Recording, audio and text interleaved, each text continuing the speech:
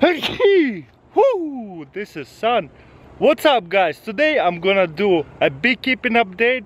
We still have flowers over here. I'm gonna just feed the bees, maybe inspect a couple of them. Here they are hanging out over there. They look like they happy bees. I still have 7 hives, none of them died, and look how much flowers we still have. But tomorrow is gonna be first freeze, so it's all gonna die pretty soon. So this is why I gotta feed them. Gotta take my hive apart. Got my smoker, hopefully they come. So we're just gonna take this out.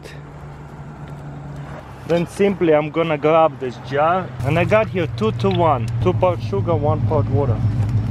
I forgot my smoke, but looks like these bees are super calm right now. So I'm just gonna show you real quick how they look like.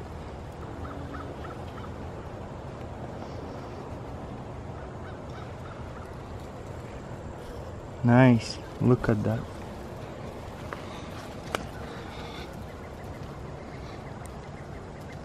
Look at that, that's beautiful. I did find a couple beetles, so I gotta watch out for those.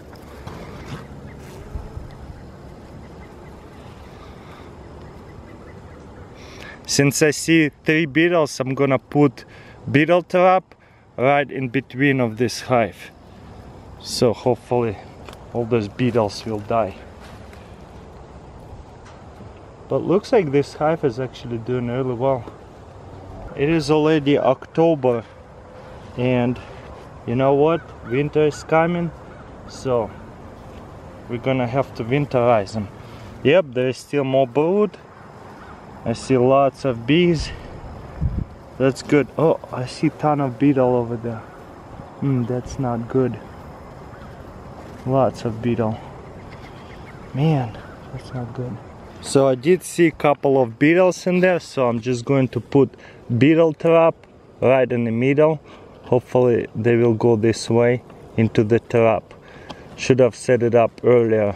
Gotta put it all the way down like that, or they will hide between it, just like this. Hopefully in a couple days we'll check it and it will be full of beetles. It's designed this way so that beetles run away from the bees, and you see they run in there and there is olive oil inside of it and they get drowned in there.